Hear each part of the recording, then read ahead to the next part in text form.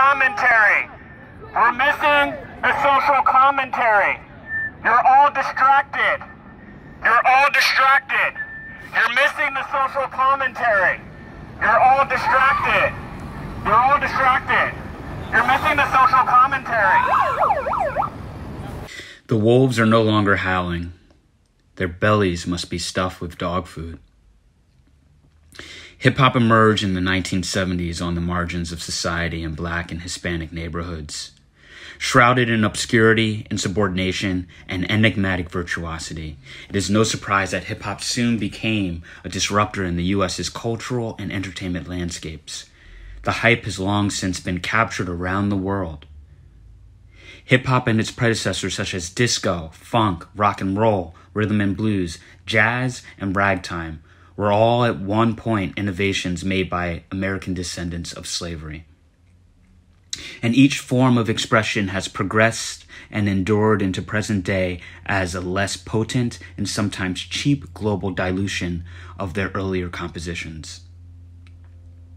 The proliferation of useful and empowering forms of expression is to be expected, especially when the form is available to the intellect and not entirely esoteric. Although, there are some that argue that hip-hop is truly only understood and properly wielded by a concentrated group of the most righteous and true, many of whom maintaining that hip-hop only belongs to Black American folk. But close attention to the behaviors of people around the world provides strong indication that hip-hop is a global staple of immense variability in how it is consumed, performed, taught, and understood. And likely to great surprise for most of us, the most influential arbiters of hip-hop knowledge in the 21st century are algorithms and artificial intelligence. A massive throng of human minds around the world are deeply rooted in social media. The algorithms of platforms like Facebook and YouTube are designed to learn our interests and behaviors in order to capture and control our attention. Furthermore, social media platforms are efficiently engineered to hijack the dopamine centers of our brain via a crude system of rewards, i.e., follows, likes, comments, shares. The function of social media innately decentralizes the base of understanding and practice of a cultural form like hip-hop. Therefore, via social media, any person's engagement with hip-hop is either a self-perpetuating echo chamber of prior knowledge and affinities, or it is indiscriminate consumption of the most attention-baiting content dangled in the omniscient, omnipresent, and increasingly omnipotent hands of the bot. Essentially, the algorithm's manipulation of hip-hop interests means that hip-hop is faded far from its disruptor origin.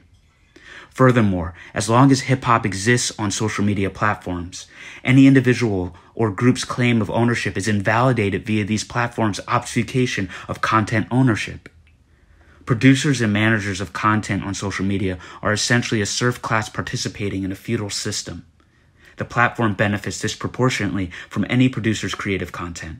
In the end, producers go to extreme lengths for attention and validation from consumers, often not knowing all the outcomes are predicated on the algorithm, not their intentions, efforts, nor merit.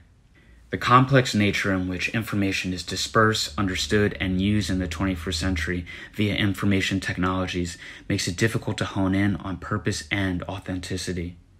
In most instances, it is easiest to mindlessly follow the horde.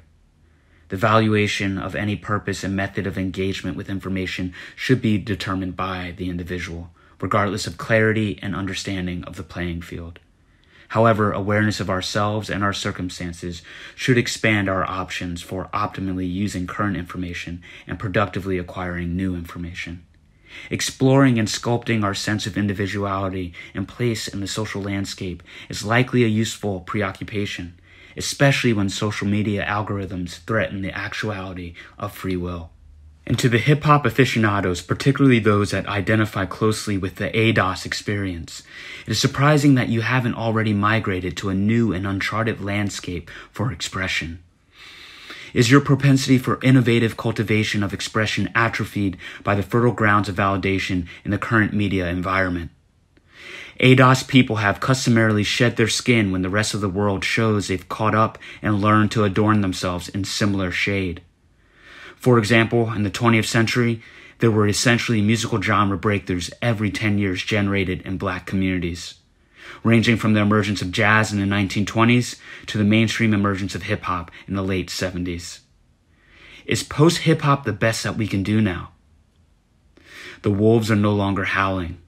Their bellies must be stuffed with dog food.